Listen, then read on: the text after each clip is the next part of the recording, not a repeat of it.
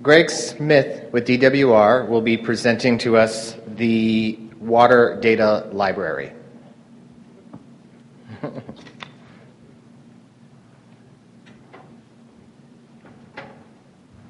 So my name's Greg Smith. I'm with the California Department of Water Resources. I don't even have a PowerPoint presentation because it's too much work to do. But I want to divide my talk really into three phases, because Water Data Library, this is the home page, and if you're typing along in the audience, it's www.water.ca.gov/Water Data Library, all one word. But there's really three data sources in Water Data Library, and you can get the three data sources are listed over on your left. There's groundwater data, there's water quality data, and then there's continuous data. And so we're more like the first data set that Steve presented, SEDEN, that actually has data. If you click on one or all of those data sources, you will see where the data is collected on a map. You can go and you can click on an individual site or a group of sites. You can download the data for yourself. So groundwater level data, this data set is pretty much up until a couple of years ago when CASGEM came in. This was the only place to get groundwater level data in DWR.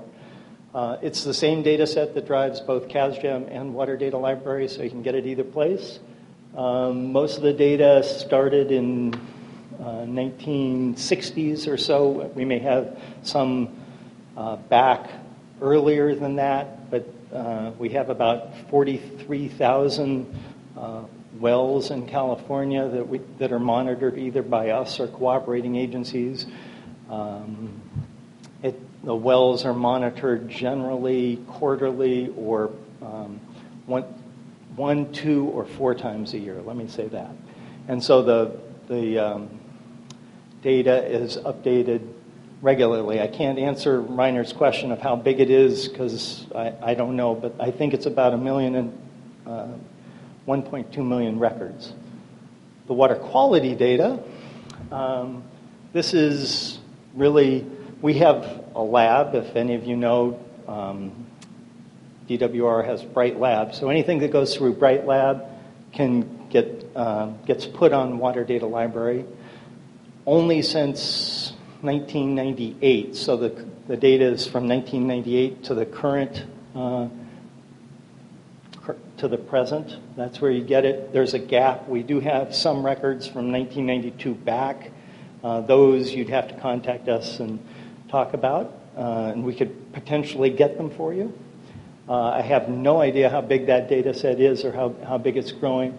That one, though, we are working currently to do an exchange with the EPA network. We have a contract where we're working to exchange that data with EPA network, so that is connected outside of the department. And then the final data set is the continuous data, and this is a little bit of a mixture of many things. As Dave Parker talked about with SEDEN, we have surface water data in the continuous data, which is either stage or flow. We have some water quality parameters that are generally grab samples of some sort.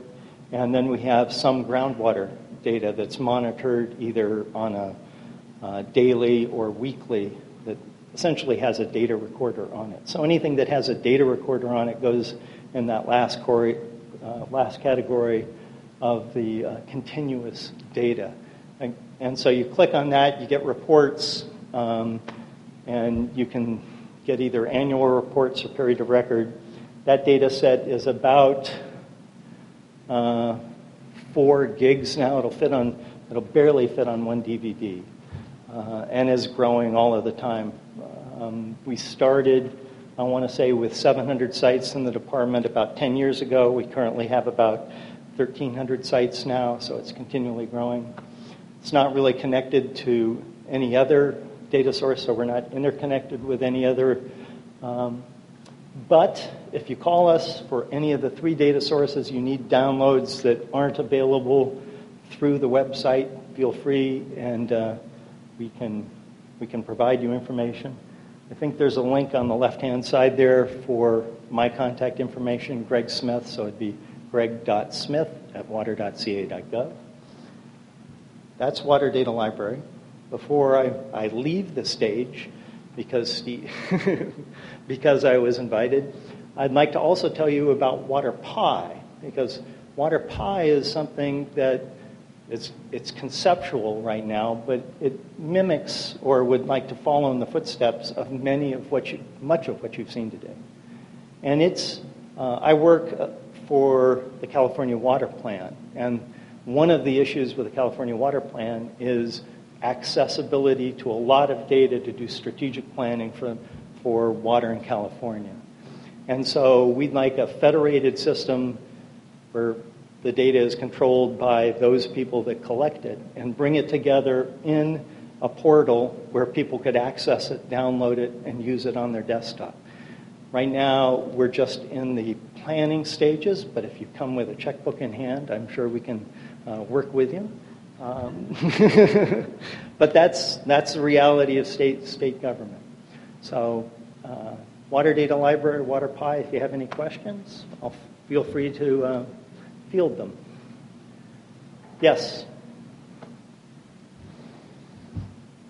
I was just curious, what's is there a plan or a way in which you would use an API or something to feed Water Data Library into another system like Seton, or is that... So for the water quality portion, yes, we could potentially feed Seton because we're working on an exchange with US EPA, and they pull their data from US EPA. They have an exchange system there, so potentially we will get it into Seton, and I expect that to be in place by the end of the calendar year. Any other questions? Yes? Are these data, or do they also include like USGS stream gauges? They're pretty much only DWR data. The groundwater level data we collect with local cooperators. So, there's, many, many different cooperating agencies that give us data. And a lot of county agencies provide the data. But I don't think we download USGS or Bureau of Reclamation groundwater data and load it in here. So it'd be complementary to those. So other than that, it's just DWR data. Any other questions? Thank you.